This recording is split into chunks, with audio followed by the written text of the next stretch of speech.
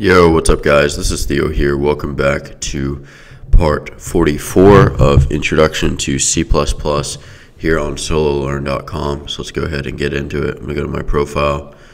I'm going to open up my course. And let's click Open Course and Initializing. And so we're on Classes and Objects. We're now on Encapsulation. So let's get to it. So part of the meaning of the word encapsulation is the idea of surrounding an entity, so some sort of data or structure, not just to keep what's inside together, but also to protect it. Okay, so in object orientation, encapsulation means more than simply combining attributes and behavior together within a class. It also means restricting access to the inner workings of that class. And the key principle here is an object only reveals what the other application components require, what they need. All else is kept private. This is called data hiding. It's a very popular principle in software development. So encapsulation allows you to hide details of a class realization.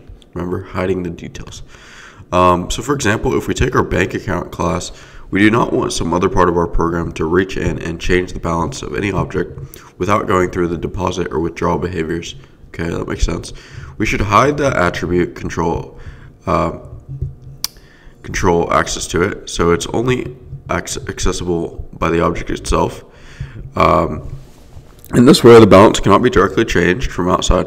So I'm not going to read all of this, but in summary, the benefits are control the way the data is accessed or modified. Code is more flexible and easy to change, and you can change one part of code without affecting other parts of the code. Awesome.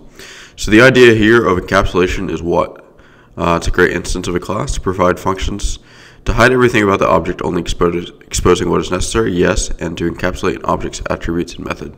Awesome. Alright guys, so pretty quick lesson. That was it for part 44. I will see you in part 45. So thanks for watching, and please subscribe. Have a great day.